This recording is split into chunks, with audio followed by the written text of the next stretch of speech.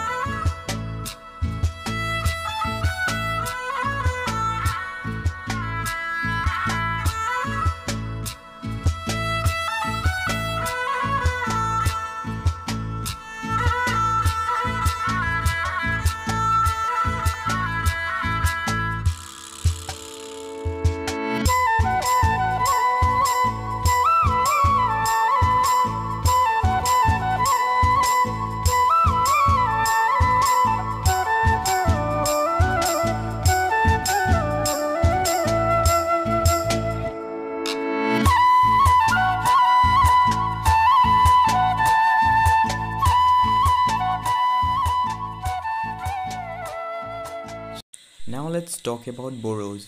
The Boro of Assam are Mongoloid origin and reside in the district of Kokrajhar, Sirang, Baksa, Goalpara, Nalbari, Kamrup, Udalguri, a portion of Dorong and in the Two Hills district. According to some scholars, the Boro were the first agriculture nomad who have entered this part of the world and introduced irrigation. Besides, it was the Boro who introduced sericulture in Assam. The Boro village is a self-sufficient unit. It is said that India has received the technique of weaving and embroidery from Indo-Mongoloid in Assam. The Boros were decidedly the pioneers in this respect. The domestic animals of the Boros agriculture are principally confined to common cattle and pigs. A Boro house is seldom distinguishable from the Assamese houses. The house is usually two-roof affair erected on the ground with scanty ventilation. The house consists of 2 rooms, a cowshed and a granary. The family rooms are generally placed on the backyard facing the orchards. Agriculture is the main occupation of Boros. The Boro women rear all kind of silkworm.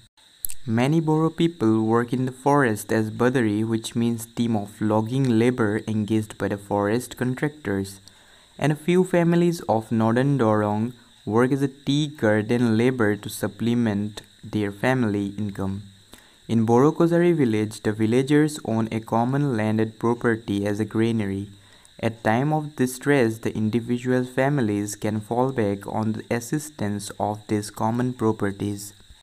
In the 14th century, under the patronage of Boro king Mahamanikya, the great Assamese scholar Madhav Kandali translated the original Sanskrit Ramayana into Assamese language.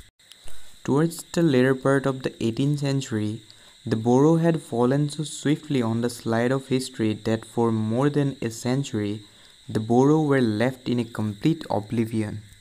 In due course of time, the assimilation of the group with the rest of Assamese population considerably emaciated the size of the Boro population. The Boros have a very powerful language of their own. The Boro language in the course of time spread over a large area right from Sadia in eastern Assam to Tripura, West Bengal and Nepal in the west, and passed through very many geographic strains and ramified into the different regional dialects. There are still a scattered Boro population in Nepal. As regards costumes, there is wide gap between that used by the Boros living at the foot of the Wodan hills and the one used by the Boro of other locations. Women of the former group wear only one unseen piece wrapped in more than one fold through the whole length of the body, while the latter wear a mekhela encircling the body from the breast line down to little above the heels. Married women add another piece of cover body above the waistline. Occasionally they wear black petticoat which they dye with the leaves of either guava or blackberry. The two-piece dress of Riha Mekhela worn by Assamese women is believed to be later form of the original dress of the Boro woman. Marriage by negotiation is generally practiced by the tribe. A Boro youth can be earned a bride by serving in her family. The Boro generally follow exogamy. Sororal polygamy was widely practiced at one time among the tribe. It is not a rarity even at the present time. The Boro are very rich in classical music. Nowadays, the modern music has also become popular among Boros. Their contribution to the music of Assam is very significant. There are also references to Boro classical music as per excellence in Yuan Sang's accounts of his travels in Kamrupa. The Boro dance Dodini Mochanai gave rise to Deodhani Nitya prevalent in Assam. The dance of Dodini, the oracle-like dancer in the festival of Kherai, means the symbol of Shakti. In the point of rhythms, pose, movement and clarity of appeal, the Boro classical dance have close similarities with the classical dances of northeastern India. Boro musical instruments like sifang, also called suifin, which is a flute, kham is a great drum, jotha is a cymbal, serja is a type of violin, and dhontara is a dhotara, which have enriched the music and dance of Boros. The functions of male oracle and female oracle as priestly dancers of the time of Batho worship and the national Kherai festivals are essential requisites. Male oracle is known as Deodhai and female oracle is known as Deodhani.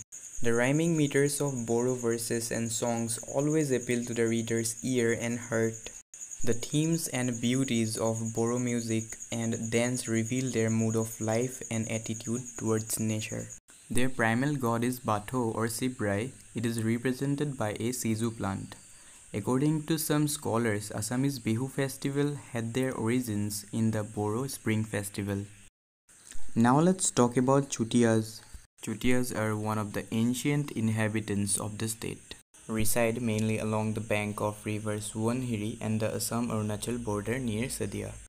In the early part of the 13th century, when the foundation of Ahom kingdom was laid at Sibsagar, the whole expanse to the east of Subansiri and Disang in the north bank Brahmaputra was under the Chutia kingdom. After being defeated by the Ahoms, the Chutia community mingled with the border surroundings.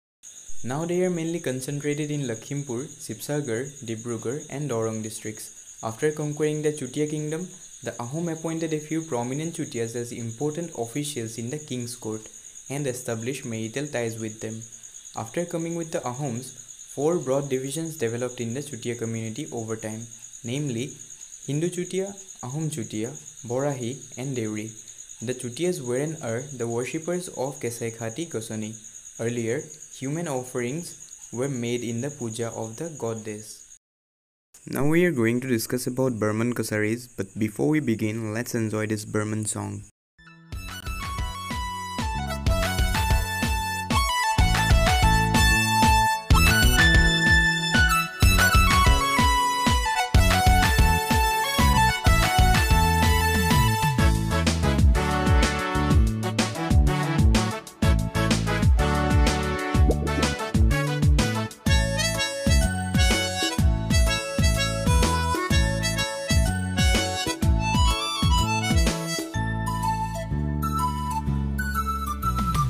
Jeans pant heels su naganane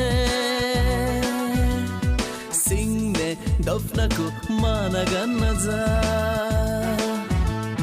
chasma ribbon naganane jakau mobile gedel hanane darling darling baito na hingaya O singne ramasa Nokobi teneke nokobi gaulia suali kheti tu jai cycle solai nukhuje scooty mofona pinde innocent sualo jigo cha hun mondi hun bhabisa na ki moi je kun jubino na hoy bapo na hoy mur nam topon nokobi bapo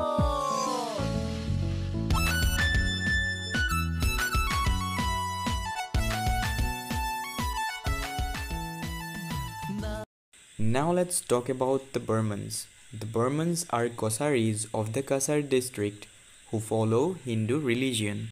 The Barmans identify themselves as Chutias, but they are actually a group of Dimasas. They came down to the plains, began living with non-tribal and adopted some of the traits of Hindu priestly class.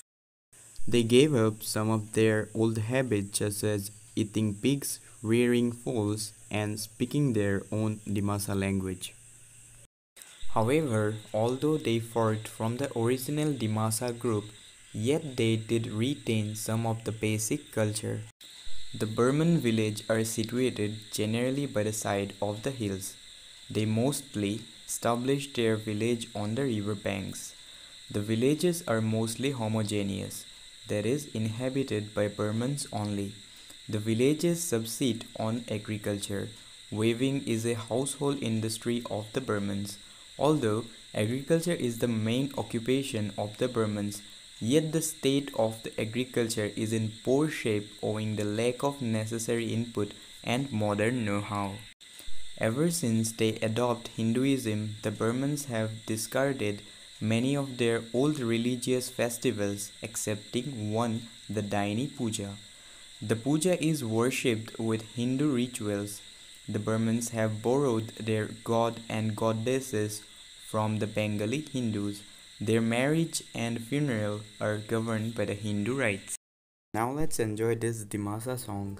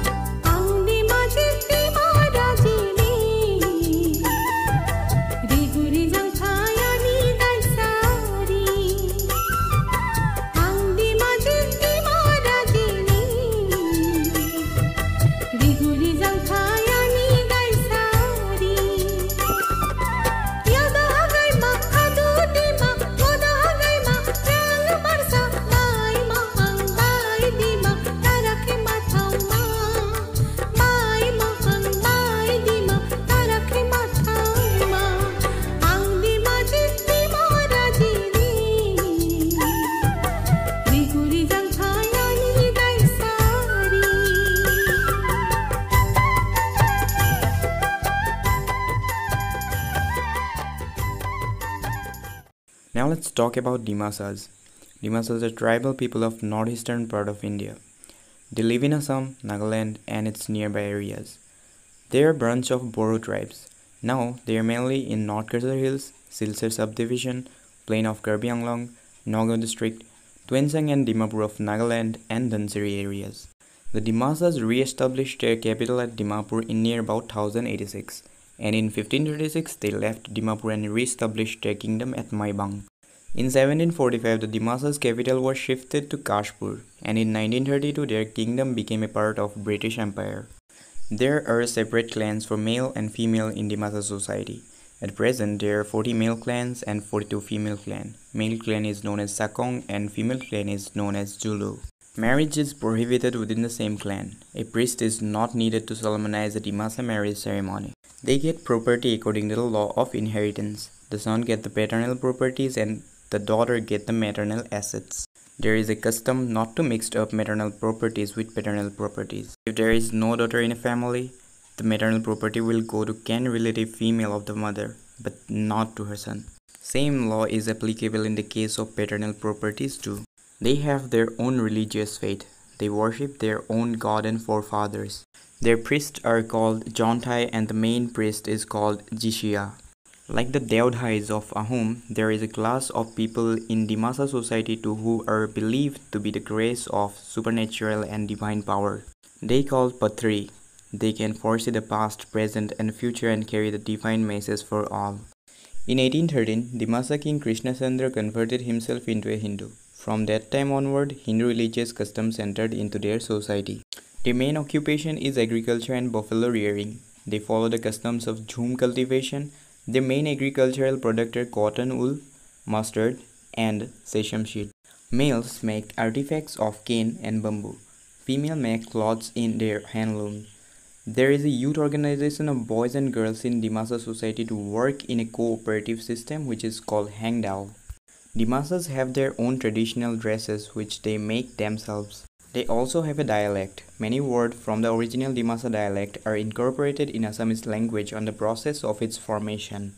The art and architecture of Dimasa people are very much developed. The ancient relics found in Dimapur, Maibang, and Kashpur are examples of their artistic and architectural excellence.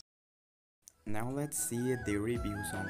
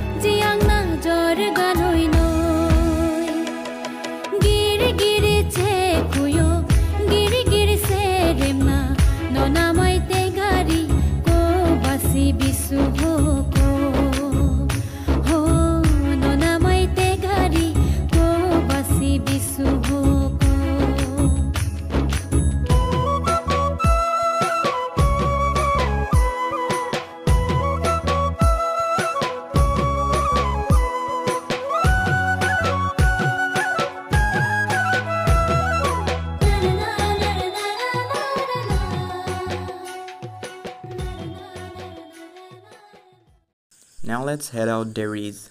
The Deuris are a branch of Chutias which belong to the Boros race. The Deuri are one of the 4 divisions of Chutias who resigned eastern Assam prior to the advent of the Ahoms.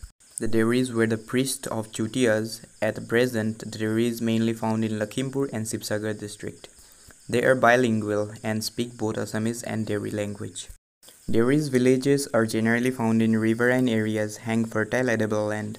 The houses are constructed on a bamboo platform raised about 5 feet above the ground, and they faced east to west direction, with the doors opening to the east.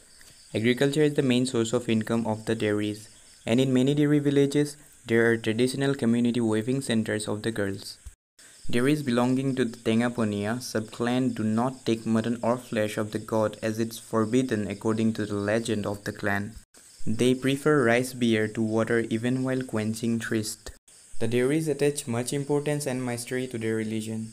Their priests are Bordeuri, Hordeuri, Borvorali and Horvorali only. The term Deuri appear to be a later coinage derived from Deva, which means a god. The Deuris observe Bihu during the month of Bohag. They also celebrate Magh Bihu. The Deuris have Devdhani who predict about the prosperity or malady of the village through the oracle. Due to long duration of time, we have segregated the topic into two parts. So far, we have discussed about the 5 major tribes of Assam, that is Barmans, Boros, Chutias, Dimasas and Deuris. Second part link given in the description. For more updates, subscribe to our channel Rhino Venue. Thanks for staying with us.